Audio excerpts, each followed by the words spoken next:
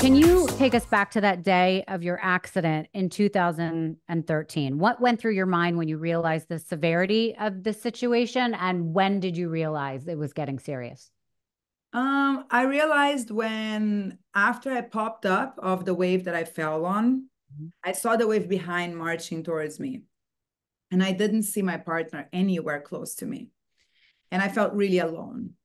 Mm. And when I saw the size of that wave, I realized, okay, this is an experience I have never experienced before. This is going to be different. And this is probably going to take me to the limit or to death. I'm not sure. Mm. And I got pretty nervous. It was a pretty stressful moment to make those realizations. The wave actually eventually hit me. Um, at the time, we didn't have the same equipment we have today, so we didn't have flotation jackets, the jackets that have O2 cartridges, and we can use them, and it fills up with air, and you come up much quicker. We only have we at that time we only had kind of normal impact, a little bit buoyant life jackets. Mm. And I got hit really hard on that wave. And I was under for a long, long, long time.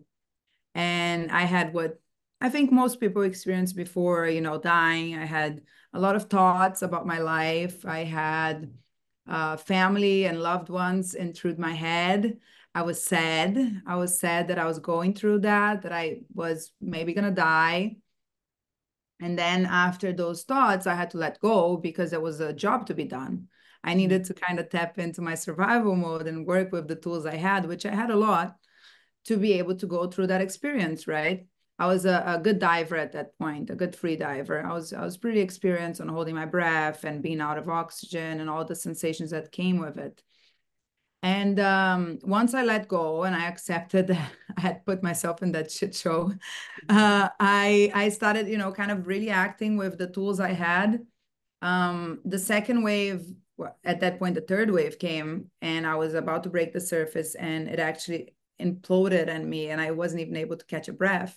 And Mm. that's when my life jacket even came out of me. So I Wow. blacked out underwater and had a little like episode underwater, and that was when I released everything. And when I got back up to the surface, it was all instinct. I had no control over it. I was acting upon the tools and the experience I've had gathered throughout my life, but I wasn't really there anymore. Right. Um, what did you physically feel when you finally came up and took your first breath? I had a lot of dizziness, so like you start seeing a lot of stars when you're going hypoxic. Okay. I had a noise in my ears that went like, "Ugh." It was Yeah. like having like a siren. Oh, yeah. I had my throat was closing. So at the same time, I was um, up in with my mouth, outside the water, but I couldn't really catch a breath because it Mm. had prevented me of drowning underwater. So it was kind of like it was closing and didn't want to open again because it didn't switch to the idea that I wasn't underwater anymore, blacked out. Because that's a Right. mechanism your body does to save you when you black out underwater. So it was hard because I kept in the process of being depleted of oxygen. Mm. And the very last thing that happened was I was not there anymore.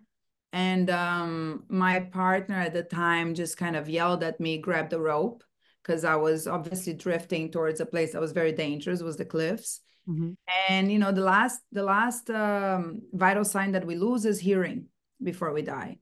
And that I only did, I don't know with what strength I did that, but I did held on the rope. And that was the last thing I had in me. Yeah, hearing was the last thing I lost before going black. Wow. Oh, it just gives me chills to hear that whole story. So how long do you think you were holding your breath and underwater in total? I think the whole episode was like up to 10 minutes. Wow. From the first wave that I fell on to getting myself to the shore and being dragged and resuscitated was around 10 minutes. Um, I mean, again, people haven't watched this yet, so I'm having you narrate this a little bit, but who was there with you? Who was on the beach? Who was there in the water with you? Can you explain a little bit about people around watching this? Yeah, I had my partner at the time. He was kind of a mentor of mine at that stage in my life. He was 20 years older. He Mhm. had himself a world record. His name is Carlos Bulli. And he was unexperienced, let's say, to work through that episode with me. We were both inexperienced, and it was tough because we didn't have the right equipment and we didn't have the right knowledge and training to make it through. Really, I think in the end there was some luck in there. And we had it on the beach. We had a lifeguard that really helped me because he was the one that understood that they had to turn me to the right side for the vomit to start happening. Mhm. He helped me on the resuscitation. He did all the CPR procedures. And we had a person on the cliff with the radio, which came down running and got the ambulance to come as fast as possible. Right. Can you explain what your recovery was like from that? Ooh. It was a 4-year recovery. Yeah. Explain what I happened to your body after that and why. Yeah, yeah. At first I broke my leg on that episode, so I broke my fibula.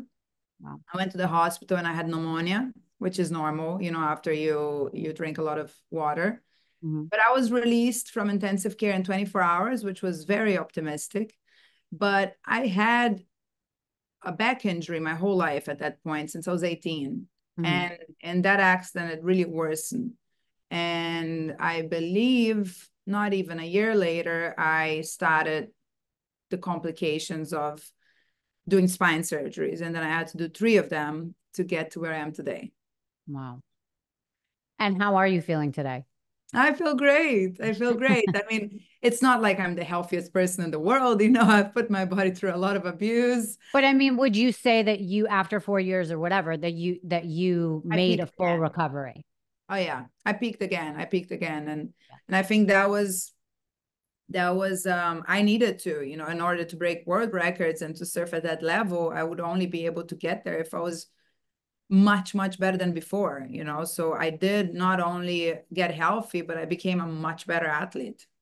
Can you explain that, like getting over the fear of what happened? Because most people, whether they fall off a horse or go through something like you, would just be like, I'm not doing this anymore. This is too scary. I could lose my life.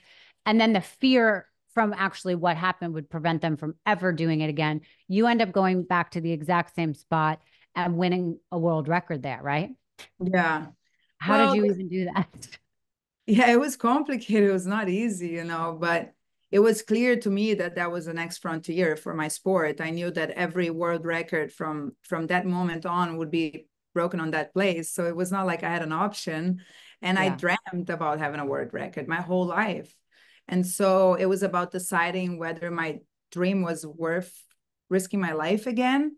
Mm. And I think everyone that doubted me and the really harsh criticism that I was offered on that moment really helped me in a way because I was so scared to go back.